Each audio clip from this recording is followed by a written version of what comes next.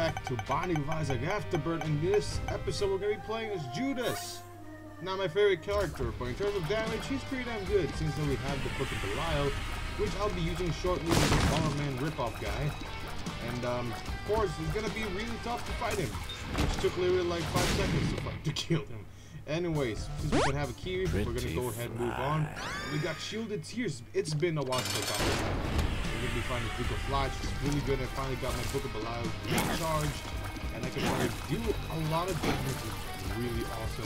By the way, I really like Shielded Tears, and the more damage, it would be way awesome because I can basically bypass every single thing whatsoever without having to worry about anything. And we did get damage up and some shot speed. And now we got money equals power. This is the second time we got this in this whole series, I guess. The more money we get, the more power we have. And yes, we're going to be finding this freaking guy that I was forgetting his name because I don't even care about this name. Anyways, he's going to die soon because I think he may basically, explode himself like he usually does. Well, he did not. I basically killed him with my own bare hands. And we got experimental treatment. Not my favorite thing, but if I were to get it, why the hell not, man? And wow, Krampus is such a freaking early game. On the second floor, and then now we get Krampus already. Seems that we can't even bypass the laser, but we can bypass these freaking, red clouds of shooting whatever. Anyways, moving on to the next level, we are gonna be finding what it turns to be a freaking onion. Tears up. That's pretty much okay. Whatever. Okay, we're fighting this freaking, I don't know, the skull thing that just keeps coming up from the floor. I don't care about the names. I just want to kill them because in the end it doesn't even matter. They're just born to die, basically. Die by my hands. To be more specific. As you can see, that actually happened. And now we get the Mario all stats up. Pretty damn good. Next level. What do we have here? What is this? Intensifying tears. Okay, so that's good. And now we're finding Gertie. Wow, Gertie. I don't have to worry about it. I just have to stay still and just not worry about any freaking thing. Just gonna shoot in one direction and that's pretty much it. Okay, let's go. Oh, we got a devil room. Huh. Okay, let's see what we got here. We got Guppy's hairball, got Guppy's lives, 9 lives, and we get to swing it. Well, of course, I'm not gonna get the 9 lives because I already have so little health anyways. Doesn't even matter what's gonna happen. Oh, we got Super Pride here. And I don't know why I paused there. I guess someone was talking to me. Well, good thing I didn't even get the 9 lives because, I already got one here for free. And we got some fade up. So a little bit more, we're gonna become, oh, we got wings anyway, so it doesn't matter. But if I get another freaking Guppy item, I will be Guppy. Despite the fact that I have wings. I got it from the horse item, I think it's called. Okay, that's a lot of coins, so the more damage we have, of course. Evil up. Oh, shit. Oh, yeah, this is really cool. Oh, we got the mass of bullshitness. We basically have to aim for the back of his head, which is really hard because he always turns around to where we're facing him, basically. And I don't really like his enemy that much, this boss fight.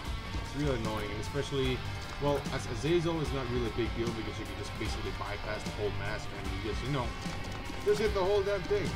Come on, let's try to kill this thing, Yeah, be scared. There you go, finally did. We got some rotten meat, I already got all the items, so might as well just move on. And I got horns and wings. I'm basically a bomb. I got some Bob's Hurts or Bob's, I don't know. Whatever the bomb is. And I got Gangbang right there. He's not that good. But it seems like this boss is going to be pretty easy. Well, yes, I just have to stand for one particular place. And that is basically not really one particular place. So I got the negative. Can you guys guess why I got the negative? There must be something about a negative. This is new. Last time I get the positive Polaroid, if I were to call it that way. And now we got Guppy. Yes, even though we already have flight. I took it anyway because it seemed cool. I thought I would be Guppy. And, since I got the Bible, I'm gonna one-shot now.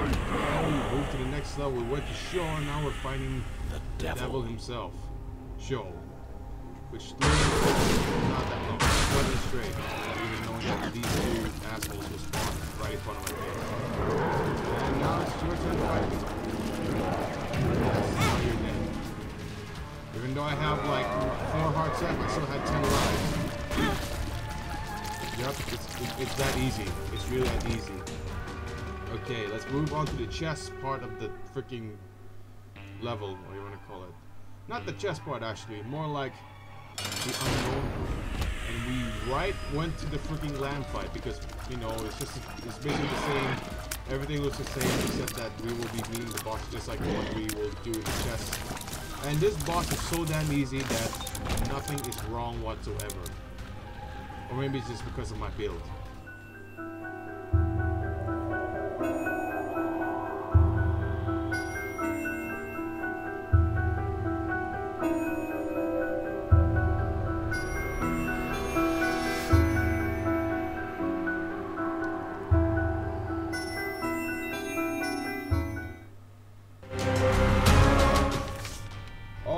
I guess that's it for this episode of Bonding with Isaac, and yes, we have literally a few more left to go through.